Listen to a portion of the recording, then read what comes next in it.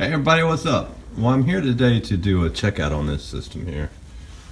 People are selling the house and just here to check it out. So the first thing I see, of course, is this old Sears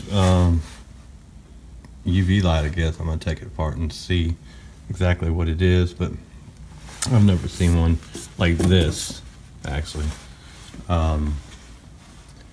So then I see the little box is made a cover for the 4x4 box. No switch, no nothing. Although the electric panel is back on that wall back there. I don't know if you can see it, but the panel is on that wall, so no harm, no foul on that. The next thing I notice is they built a wood stand to put the furnace on instead of building a transition. And I'm sure if you're paying really close attention to the video, you can actually see something else that's the most funniest part of the whole deal. Of course, I didn't see the water heater drip leg, but I did see the furnace drip leg. So I'm gonna go ahead and flip those around, and then some things you see, I don't understand that part of it there, but of course I wasn't here. So there you go. There you go. I see the wire there now. Doesn't come off of that. That actually comes from inside the furnace and supplies power down to the pump. So that wire actually never had a switch there to begin with, and that goes straight to the panel.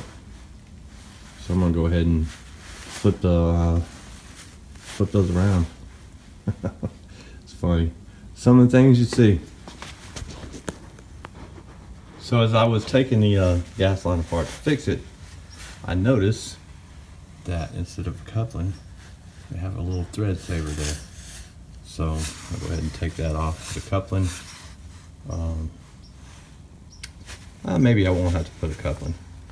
Yeah, I will. I'll have to put a coupling there so I can extend it out past the PVC. And then I'll fix it all up. Alright, so we got it done. Got it all spun around. Took the thread saver off, which is right here. Took it off. Put a coupling on. Put a 90. Went across. Connected to the flex. Made the drip leg right. But I had to take the whole pipe off because I could just that 90 there wasn't even really tight. I could almost take it off with my hand. So we did that. You know, this job really, whoever did it shouldn't even be doing installs, because, you know, I came over here because the inspector said the electronic air cleaner wasn't working and to check out the furnace. Well, there's no way that thing's ever gonna work again. It just isn't gonna work. But that was his main concern. He didn't care about the drip legs. Fix that one down there as well. He did not care about the flue pipe. And also, if you look up there, that's a 1/2-inch gas line running down, feeding a 90,000 furnace and a 36,000 BTU water heater. And at 10 foot, we're supposed to carry about 130,000 BTUs or 120,000. So we're off just by 6,000 BTUs as far as what it'll carry. But if you look up there, can you see that gas cock up there and that copper that's cut? I'm assuming that came down to the water heater at one time. So I'm gonna get with the homeowner and find out if he wants me to, because it's 3/4 up there, so it goes 3/4, half. So I'm gonna see if he wants me to come along, come out with a piece of 1/2 inch and come straight down into the furnace and just take all that other stuff off because they left that gas valve there too. They should have just taken it completely out. Let's see if he wants me to, you know, fix it. But they're selling this house, so I'm sure it's not going to get done. It's going to stay exactly like it is. Anyway, but definitely tell them about that so we can get that fixed. But yeah, the homeowner or the home inspector missed that and was worried about that. Didn't even look at the drip legs. So what are you gonna do? Alright, since I've never seen one, I just wanted to take it apart and find out exactly what it is. But looks like it's got a little mounting bracket right here and a little hole right there. You see that little rubber gasket right there. And it goes all the way through. So apparently at one time there was an electrode or something that stuck through there. But it just slides on the bracket right there. And here's the power pack. Like I said, it looks like it'll never work again. You know, that little white piece right there, right on that brown board in the corner, looks like that's where the electrode went through. It lines up about perfect, so I'm guessing I've never seen one like this before, and probably I'll never see another one in my entire life. But that's it.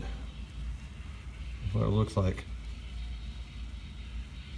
No repairing this little. You guys didn't really think I was going to leave that little drip leg like that, did you?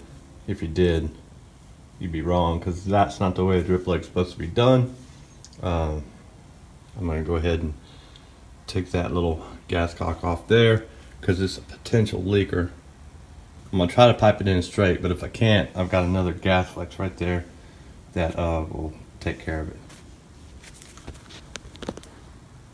Alright, so I got the drip leg done on this one here. I just went ahead and flexed it back over. Used the original flex and the gas cock. Took that old gas cock off. It's laying on the floor right there. Great potential for a leaker right there. Alright, so I'm up here where the other gas pipe fitting is. Gas cock. Just a piece of copper they cut. It's wide open. You know. That's definitely a leak waiting to happen. Alright, so I went ahead and put a new nipple there and a cap, so no danger of somebody opening it up.